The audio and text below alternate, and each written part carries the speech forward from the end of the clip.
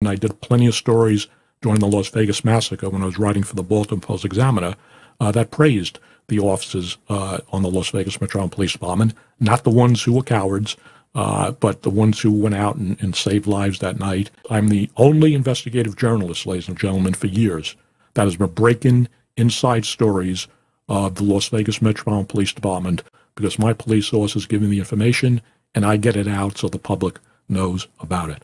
I want you to listen to this podcast, this little video clip, and I'll explain here in a second. As our officers get up onto the stairwell, there's an L-shaped metal bracket that was used by the suspect to keep the officers from being able to open the fire escape door, which is where they would have entered in. So as they get that door breached, the shooting stops. Okay, let's play that one more time.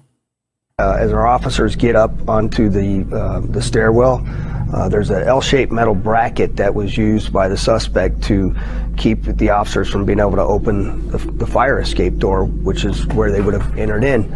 So as they get that door breached, the shooting stops. What you just saw, ladies and gentlemen, was a lie, okay? What Kevin McMahill said at the time, he was undersheriff, and you see on the screen here, I'll put it up over here, is in October 3rd of 2019, I published a story, the Baltimore Post-Examiner published a story that I wrote, and it was titled, Las Vegas Metro Police Official Failed to Tell the Truth in Fox News Documentary on the Massacre.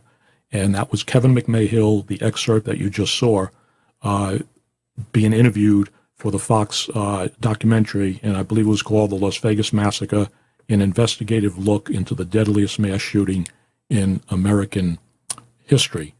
Now, what you also see on the screen there, ladies and gentlemen, I'll leave it up there, is, let me get off there for a second, okay? Kevin McMahill went on national television in that documentary and lied. Now, I heard he lied, this is what I was told, to make the department look good. That as soon as they got up into the stairwell, they popped the bracket off the door and the shooting stopped. Ladies and gentlemen, it was an all-out lie. The shooting stopped way before that. And what you have on the screen over here, and of course, this buffoon, McMahill, obviously didn't even read his department's, and was called the LVMPD Criminal Investigative Report of the 1 October mass casualty shooting. And ladies and gentlemen, you can see the date.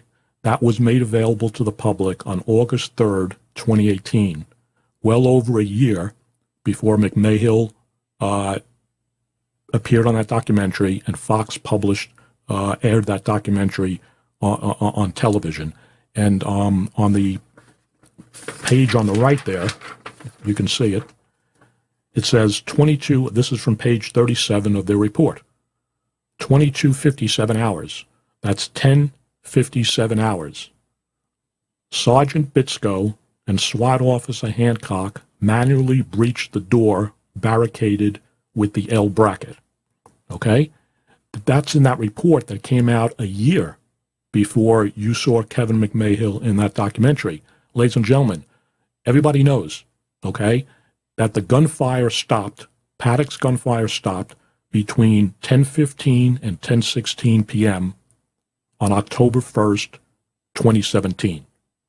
Okay? So when Kevin McMahill said on that documentary that when they popped the bracket on the door, the shooting had stopped, that was a 100% a lie.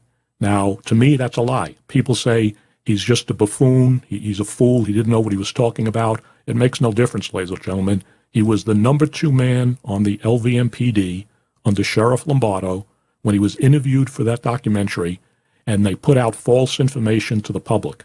And Fox News is also to blame for this, okay? They did the documentary. They obviously didn't vet. They didn't know anything about what they were doing, because they would have said, wait a minute, you said, here's the report that came out. Maybe they didn't look at the report. I don't know what they did, but it was a disgrace. It was so bad, ladies and gentlemen, that, and I did over 160 stories for the Baltimore Post-Examiner on the Las Vegas Massacre, more than any other journalist in the country. And so I know a lot about, what went on. And I got so many emails from victims, the families, and the survivors. When that thing aired on Fox News, they're saying, that was a lie, Doug. How can he get on the lie? The shooting stopped well before that. I said, I know.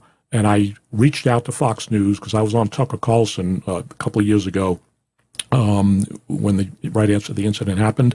And I reached out to Fox. I told them, listen, something's wrong with that documentary. That's not correct what he said. He's not telling the truth in there. And of course, I never heard anything back. So, but you know what? I guess once a liar, always a liar.